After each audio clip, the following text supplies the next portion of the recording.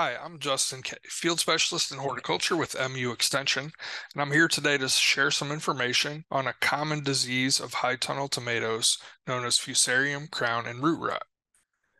Fusarium and crown and root rot is caused by a fungal pathogen. This can survive in the soil for several years, even if a non-host plant is present. Some of the symptoms of this disease, you might notice a wilting of the tomatoes during the daytime. When you come back in the morning, they'll look like they're in good shape, and then they'll wilt again during the heat of the day. This wilting could be following by yellowing of the leaves and eventual plant death. If you inspect the base of the plant, you'll notice a necrotic stem lesion right at the center of the root crown, and if you cut into the plant, you'll notice a discoloration of the vascular tissue around the root crown. Affection occurs through a structure called the conidia. The conidia can be seen in the picture on the bottom right. The blue structures are the part of the organism that can overwinter and survive in crop residue and cause further infection the next season. Affection can occur in feeder roots as well as root wounds and pruning wounds, and also graft unions of grafted tomato plants. Infection generally occurs earlier in the season when soil temperatures are around 68 degrees Fahrenheit, but you might not notice symptoms of this disease until later in the growing season. Prevention is very important when considering management of Fusarium crown and root rot, as there are no effective chemical controls to manage this disease. Using varieties of rootstocks that are resistant to this pathogen, as well as rotation to avoid alternative hosts, is very important. You can see a picture here of crop rotation on organic farms. That's a planning manual from SARE. It can be downloaded for a free PDF. And all the links that you see in this presentation will be included in the description of the YouTube video.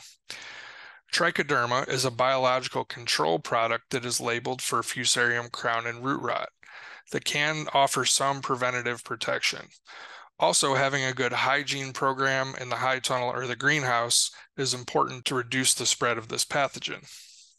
These are some snips from a Cornell publication that shares resistant rootstocks and varieties of tomatoes. You can see that Better Boy Plus and Big Beef Plus are labeled resistant to Fusarium crown and root rot, as well as some other diseases and viruses.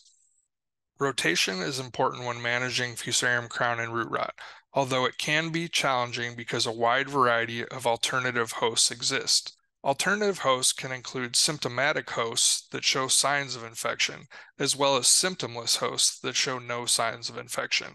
Tomato, pepper, and eggplant should be avoided in rotation. However, a number of brassica crops, such as mustard greens, cabbage, and more, can be a host for this pathogen, as well as watermelon, carrot, celery, green bean, and pea. You'll also want to consider what cover crops you're using in rotation, because things like red clover, white clover, and peas can be symptomless hosts of this organism. Trichoderma is a beneficial fungi that is labeled for Fusarium crown and root rot. The specific formulation of Root Shield Plus has two different Trichoderma species and is labeled specifically for Fusarium crown and root rot. These beneficial fungi are generally applied as a drench or a granular product to tomato plants prior to transplant in the greenhouse or high tunnel.